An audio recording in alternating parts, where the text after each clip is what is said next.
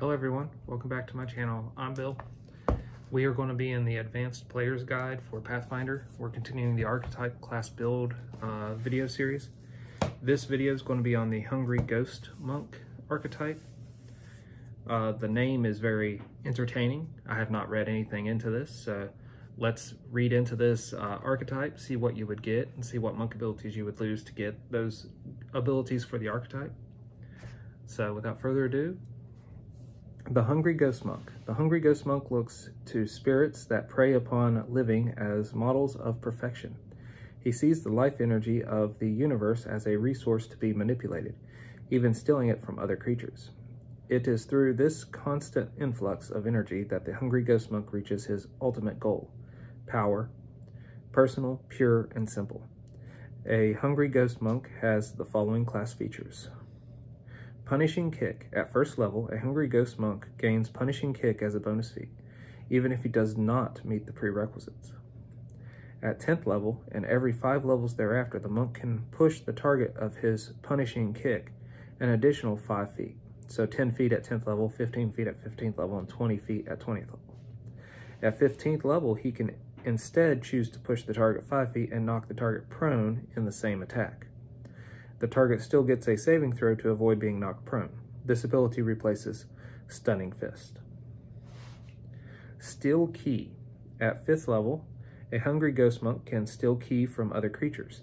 Though this ability is controversial in some circles of monks, who see it as nothing less than a form of vampirism, if the monk scores a confirmed critical hit against a living enemy or reduces a living enemy to 0 or fewer hit points, he can steal some of that creature's ki.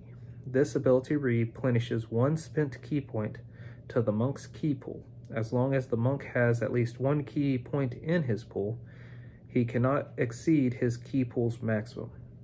At 11th level, each time the monk successfully steals ki, he can make an immediate saving throw against 1 disease he is suffering from.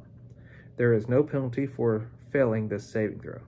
The monk gains a bonus equal to his wisdom modifier on the saving throw. This ability replaces Purity of Body. Life Funnel. At 7th level, a Hungry Ghost Monk can steal a creature's life force to replenish his own. If the monk has at least 1 ki point in his ki pool and scores a confirmed critical hit against a living enemy or reduces a living enemy to 0 or fewer hit points, he heals a number of hit points equal to his monk level. As with Steal Ki, some monks believe that Life Funnel is an unsavory act, no better than what undead do to the living. A monk with this ability cannot steal both ki and hit points at the same time. This ability replaces Wholeness of Body. Life from a Stone. At 11th level, a Hungry Ghost Monk can steal ki or life force from any creature, not just living creatures. If a monk has at least 1 ki point in his pool, he gains the benefits of Life Funnel and Steal Ki when he confirms a critical hit against any creature or reduces any creature to 0 or fewer hit points. This ability replaces Diamond Body. Sipping Demon. At 13th level, a Hungry Ghost Monk gains 1 temporary hit point each time he hits an enemy with a melee attack.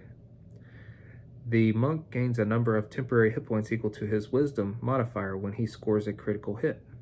The maximum number of temporary hit points the monk can have is equal to his monk level. The temporary hit points disappear 1 hour later. The monk can only use this ability when he has at least 1 ki point in his ki pool.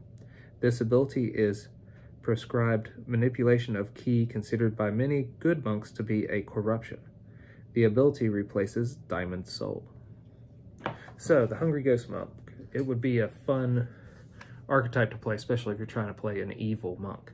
I could definitely see me using this also as a NPC archetype monk for the party to fight. And I wouldn't see it being the main villain, I'd see it being one of the lackeys of the main villain if I was using him. And even then, it wouldn't be the villain of the campaign, it'd be the villain of the story arc they would be in at that point. Let me know what you all think about the Hungry Ghost Monk in the comments below.